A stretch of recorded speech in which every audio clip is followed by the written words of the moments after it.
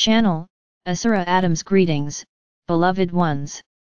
We are sending you blessings of love and light, in this now moment, and we are inviting you to open your heart to our message for you. Beloved one, as you are moving through your ascension journey, it is important to think in terms of divine timing. Many feel inspired to create a most wonderful experience and grow impatient when it doesn't happen right away. Your need to create is great, because you are an expression of God. In the ascended state, you can create with the speed of thought, the way God does.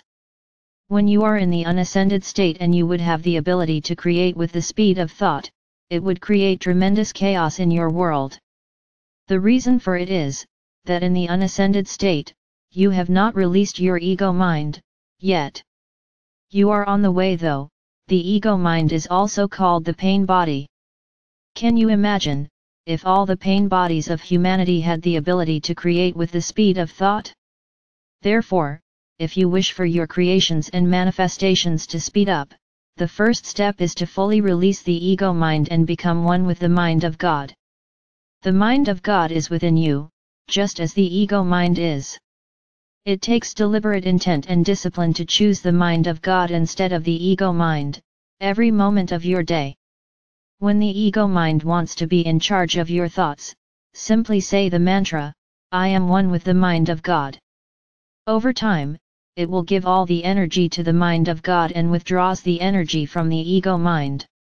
When you observe yourself or someone around you not expressing the mind of God, their God self, simply imagine yourself and the other person being filled with the light of God. At the same time, say the mantra in your mind, I am one with the mind of God. Hold steadfast onto this vision and give it some time. The situation will improve quickly.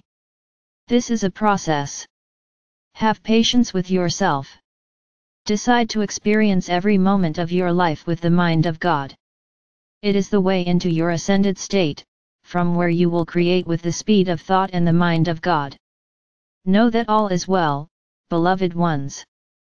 Welcome home. We are walking beside you, every step of the way. Dear ones, you are loved beyond measure. Always. I am Archangel Michael and I bring you this truth.